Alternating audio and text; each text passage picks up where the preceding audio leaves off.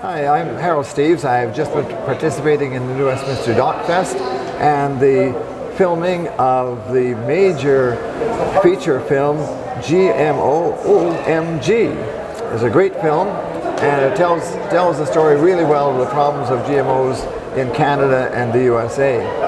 It's very timely because we have a vote in Washington State coming up right away as to whether or not that GMOs should be labeled. GMOs are not labeled, and this is a real problem simply because we don't know when we have GMOs in our food. We don't know the effect of GMOs, and people should have a choice. If I choose not to eat GMOs, then that should be my choice. We should have the freedom to choose what we consume. Oh, it's good to see New Westminster City Council represented. Yes, yeah. Thank you. So, just came out of that movie. It was fantastic about GMOs, and for me it was a real learning experience. Then that whole seed bank that was in Norway quite surprised me, and the first thing I thought about, why doesn't Canada have a seed bank? Yeah, that's a good idea. And we as councillors in Richmond and New Westminster have put in cosmetic pesticide bylaws and tried to reduce the amount of pesticides and whatnot in our food. As a matter of fact, we could ban the pesticides and yet we'd still have the GMOs planted that have the pesticides in the plant, right, rather than the pesticides going on the land. So the best thing that people can do right now is, wherever they can find it, is to buy local food. And where's the best place to purchase that? Well, farmers markets. That's right. Your farmers market. So we have farmers market in New Westminster, and quite frankly, over the last 3 years, it's grown immensely. Yeah. And the farmers market, and if you're close enough to a neighboring farm, get to know your local farmer. Yeah, absolutely. Or grow your own vegetables. That's the other way of doing it. Join us. Yeah. Hi, Harold. Yeah. And hi. Yeah. How are you doing?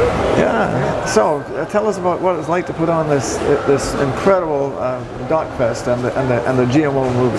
Well, we were really excited about it, and we decided that the GMO movie was one that would definitely be of interest to people. And this is the third year we put on a New West Doc Fest, and we'd like to thank the City of New West for helping us as well, the sponsors. Yeah. Hi, I'm a volunteer for the Washington State Initiative 522.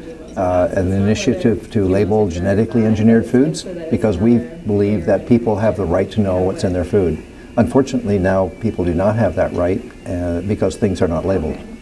In over 40 countries, labeling is already, mandatory labeling is already in effect, and it's strange that here in North America we don't have that particular right.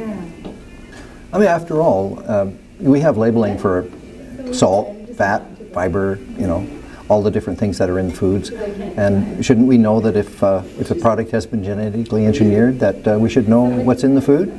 We think that's a basic right that we should all have. I'm getting some pretty wild guitar right now. Did you receive your ballot in the mail already? Next call. Okay. And I'm just calling today to see if you voted yet. Okay, well, Sophia, have you voted yet? Hi, my name is Kyla and I'm a volunteer with Yes on 522, the campaign to label GMOs. How are you? Good. Yeah, I'm just calling to see if you voted yet. Oh, you have? Oh, that's awesome. Okay, great. Well, thank you. Don't forget to tell your friends. Okay, you too. Bye.